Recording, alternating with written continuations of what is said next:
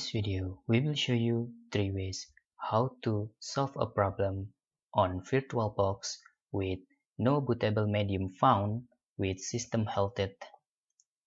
In here, if you start your virtual machines, it will appear error with the message no bootable medium found and system halted, like this.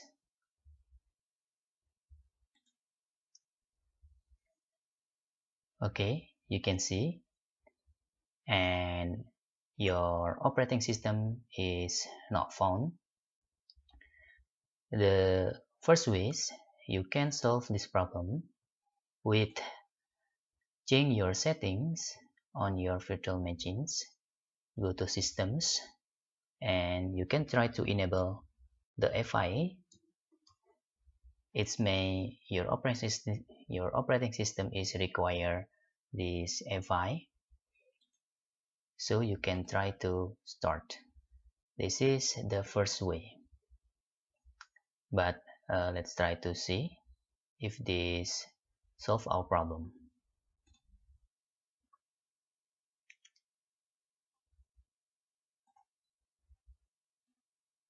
Okay, now this is fix our problem,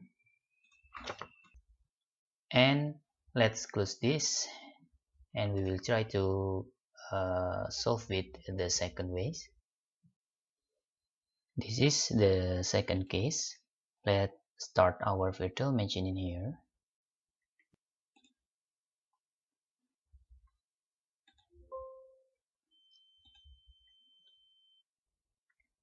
And the message is appear again in the second case. You can close your virtual machine. Now click settings and choose your storage. In here, as you can see, there is nothing disk or ISO files. You can just make the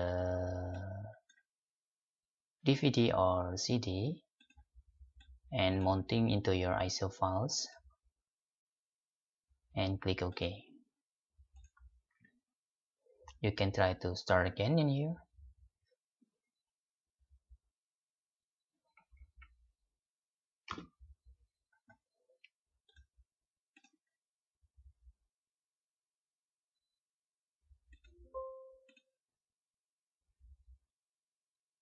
Now your operating system is running again in here.